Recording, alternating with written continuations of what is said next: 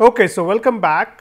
So we are in the last module, the last video for the week 4, where in week 4 we have been discussing on plastic ban.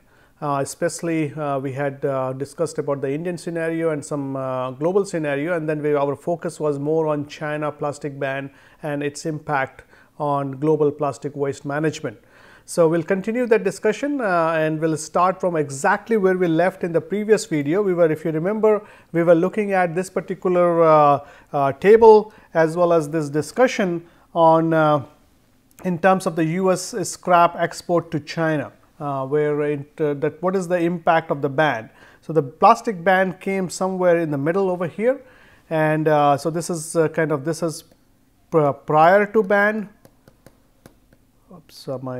Prior to ban, and then we have this is post ban, and as you can see, these numbers kind of speaks for themselves. If you kind of look at carefully, there is a drop of nearly 37.48% for paper, 92% for plastic. So after this China ban, there has been drop of 92% of plastic waste is not going to earlier what was going to China for the same period in 2017. If you compare that with same period 2018, there was a drop of 92% of the plastic waste going to China. And that's not only plastic, there are other waste components as well, since the ban is not only on plastic, it's on other waste. But in our, since this course is focused on plastic, we are talking about that.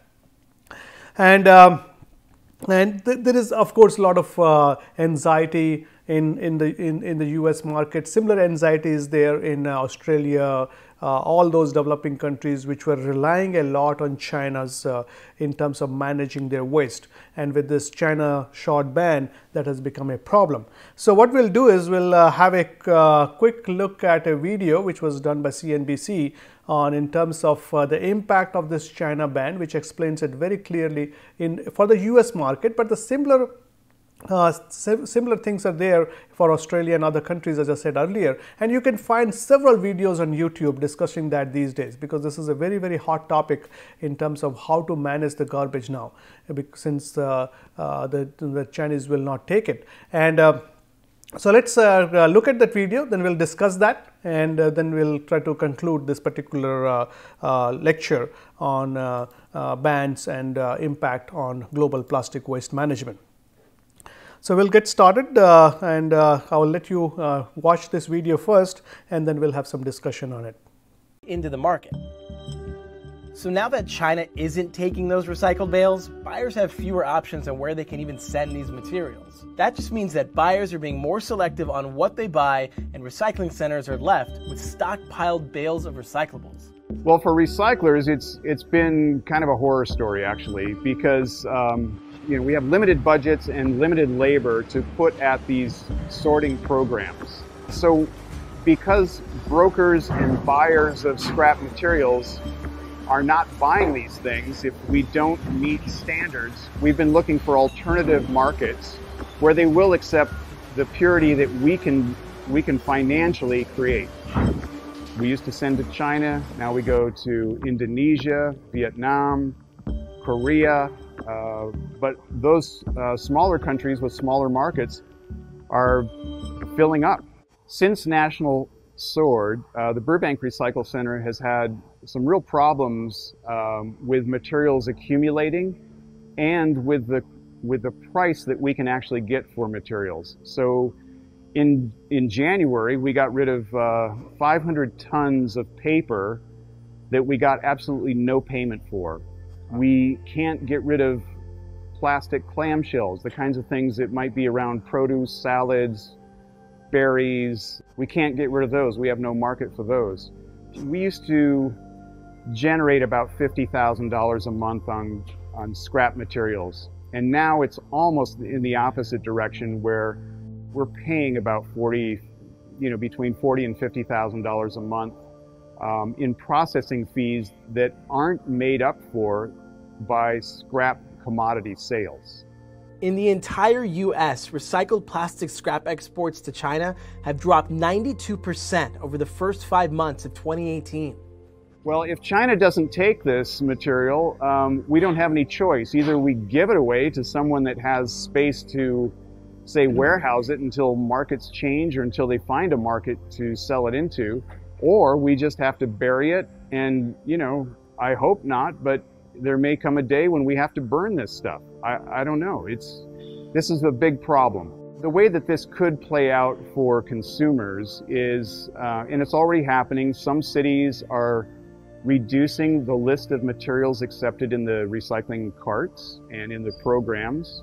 I think we're going to see higher, potentially higher prices in what it costs to process waste and to, you know, create recycling programs that work. And it's, you know, we focus on China and the change of policies, but quite honestly, what has happened is the United States has lost control of consumption. We are in some trouble because we've become so accustomed to so many products and packagings that are short-lived. So we're going to have to, as U.S. citizens, we're going to have to be very cognizant of who we are as consumers and what the effect of that is going to be. To help the situation, Hampel thinks change needs to be made in manufacturing, but there are some things that everyone can do to help. Buy bulk. Buy the biggest container that you can. Don't buy the single serve, you know, multiply wrapped products that, you know, everything has another piece of plastic around it. Secondly, use all the reusables that you can. If you're a frequent drinker of beverages, bring your own container and refill it. You know, that bottled water is a real problem with its packaging. The other things you can do is, you know, bring your own bags, shop locally at the farmer's market where you're getting fresh produce and food. Looking forward, it's very unstable. We just don't know how this is going to play out.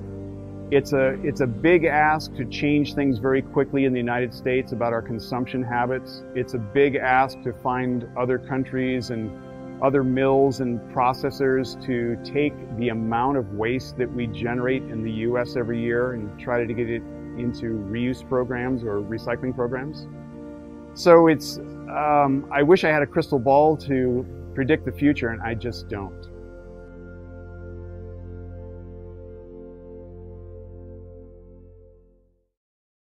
So as you saw in this particular video, what was presented to you was a mixed stream recycling. It was a mixed stream recycling. Where what does a mixed stream means? That you take all the recyclables and put it together in one container, and that one container gets loaded into the recyclable truck, the recycling truck, and then the recycling truck brings it to the material recycling facility. So since it's single stream recycling, where all the different waste recyclables are mixed together, the chances of contamination is much higher. And since the chances of contamination is much higher, it is not meeting the standard prescribed by the China ban now, which if you remember, which we discussed earlier, was 0.5%. So if we go for multi-stream recycling, we will probably do better. But the thing is that if you go for more and more multi-stream recycling, that means more and more trucks are required, the infrastructure gets complex, and that requires a lot of money to be invested, a lot of manpower to be invested there. So there has to be an techno-economic feasibility analysis of whether we should go for multi-stream or a single stream. Earlier, many municipalities in North America or other places in the world were going for multi-stream recycling, and then they actually moved back to single stream recycling because that was easier to do it, and the China was ready to take those dirty recyclables. Now since China doesn't want those dirty recyclables, when I say China, I'm also talking about other countries which imports garbage from overseas. Other countries will follow suit too. Other countries will also start putting those similar standard as China has done, having less and less contamination, pretty much having a clean recyclables. So what does that mean in terms of the waste management? From a plastic waste management, say from an Indian point of view, we will start seeing a lot of these plastic dirty plastic recyclables trying to come to India, because since the market is China is not there anymore, so they will try to send it to a country like India, and which is already happening.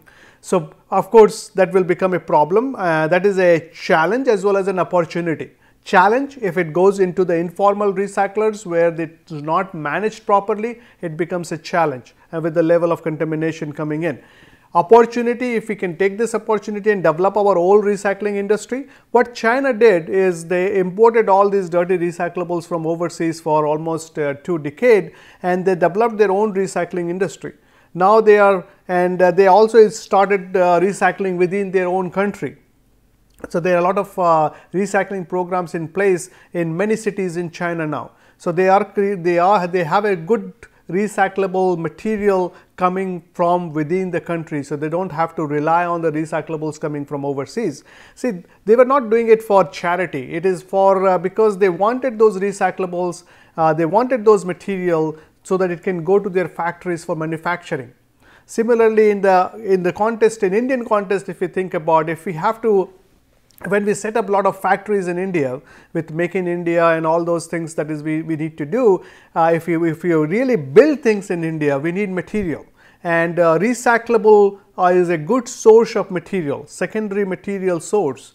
And so we do, rather than relying on the virgin material, we can use this recyclable material, and that's a good source of material, but at the same time it has to be clean. Then only you can use it. If it's not clean, you cannot use it. So that's the reason why it either has to be cleaned, you accept the clean material as China is doing now, or you take the dirty material and clean it within your own country. But of course it will have the impact on environment, but you can set systems in place where you can do that, and at the same time try to develop the recycling market within the country. So those are the issues that this particular video was wrestling about, and it talked about not only plastic, it talked about the other waste stream as well, which was going to China, and now the countries are struggling to what to do with that particular waste.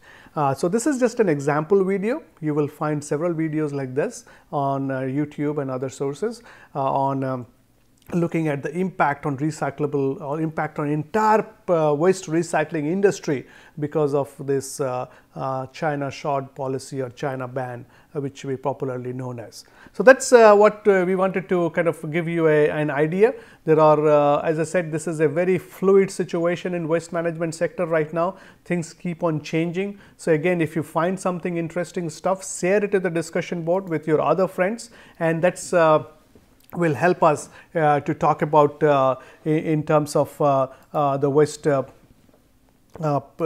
terms of the waste, like plastic waste management stuff that is happening around the world. So now to really make the ban work, we need to talk about, since the whole week we have been discussing on plastic ban, we looked at the issues of plastic ban in different countries around the world. So if really to make this ban work, there are laws are being made, but the laws needs to be enforced. So laws are not enforced appropriately, then your compliance is reduced or eliminated. So in this particular pie chart which you can see behind me, or in the diagram, there are different aspects we are looking at. We are looking at the enforcement, we are looking at the collection and disposal, we are looking at loopholes, we are looking at black markets, and we are also looking at the alternatives. So for really this plastic ban to work, the multi-strategy has to be incorporated, where we have to look at the enforcement, where the laws are implemented. First of all, laws needs to be practical oriented too. Say if you start banning too many stuff and without giving the alternatives to the market, alternatives at the reasonable price, not too costly, not too practically challenged, like it has to be similar material, easier to use material, and then the laws could potentially be enforced. So laws are not enforced appropriately, then compliance is reduced. And if the plastic bag ban is there, but the waste disposal has to collect those plastic bags, because the plastic will be there in the waste stream, There will be loopholes. It is crucial to identify the loopholes and try to work on that. There is always be black market issues, black market emerging in place where plastic has been banned. So if the plastic is banned, there will be black market selling those plastic. There will also be like people trying to make money out of those black market stuff. And then we have to provide sustainable alternative for a successful plastic ban. So this is if you look at this particular week's content, we started with talking about the ban. We have been working on ban in Indian context in terms of mostly single-use plastic, those less than 50 micron size plastic bags, single-use plastic bags, those black color plastic that you get for the grocery or chicken or fish store, the thin plastic, the transparent thin plastic that you get for the vegetable market, or even when you go for some small snacks and other places like jalebis, samosas and all that, you get those plastic bags there, and those plastic bags were pretty convenient. I have seen people even using it for, say, if you go for buying Italy and then chutney and the sambar and all that, they will put it on those plastic bags. It's putting anything hot on those plastic bags actually is not good for health, but it's convenient. People used to do that, and but we are banning all of those stuff, which is kind of a welcome move, because those are the nuisance stuff which creates a problem. The question is having a proper alternative in place which people can use, and the alternative should be, since we see our lifestyle has become of a convenience lifestyle. So we started rather than creating our own container for taking all those like sambar, chutney and other stuff that we used to do as a kid.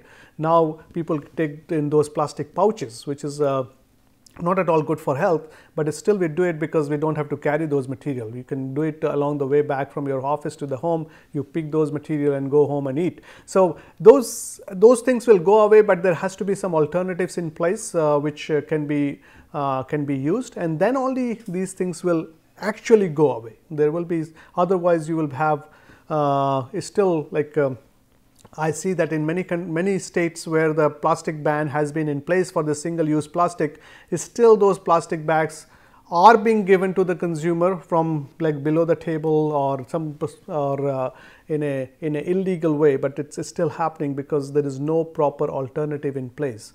And part of it is behavioral issue, part of it also is a technical issue and practical issue too. It's not that plastic has made our life so comfortable to many extent that it becomes kind of part of life. From morning to evening we are using different plastic materials, and when we are telling somebody to stop using it, all of a sudden without providing proper alternative, many times it does not really work.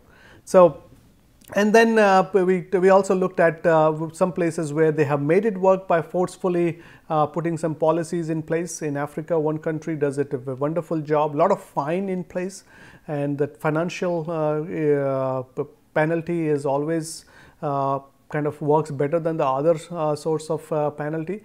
And then we looked at the overall in terms of having this ban effect, especially when in terms of plastic waste management, how the China ban, we discussed that in more detail, and its impact on plastic waste coming from across the globe into China, and its impact, possible aftermath of plastic going to other countries and also coming to India, and its impact in India.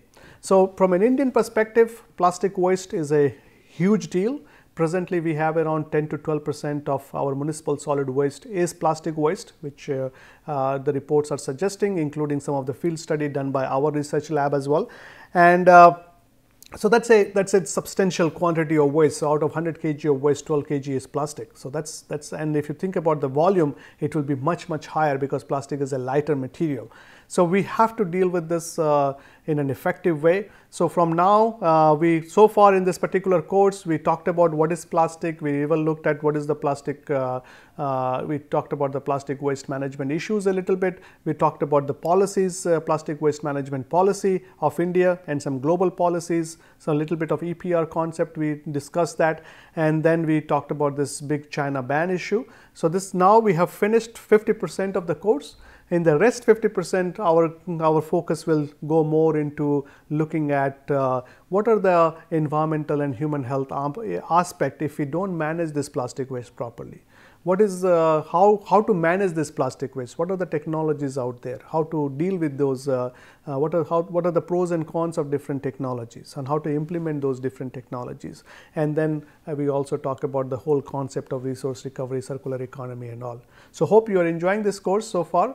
And we have been, as I said in the very beginning of this course, there is no textbook for this particular course. So we have been trying to collate material from different sources and putting it together to have an interesting course, at the same time course which can provide you some knowledge so that you can help the society in this particular aspect of plastic waste management wherever, in whatever way you can.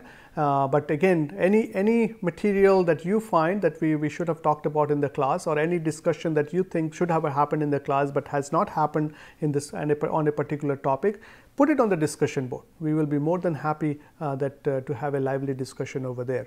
So thank you, and continue. Congratulations for finishing 50% of the course. So looking forward to have a similar input from you and similar enthusiasm from you in the next 50%. Thanks.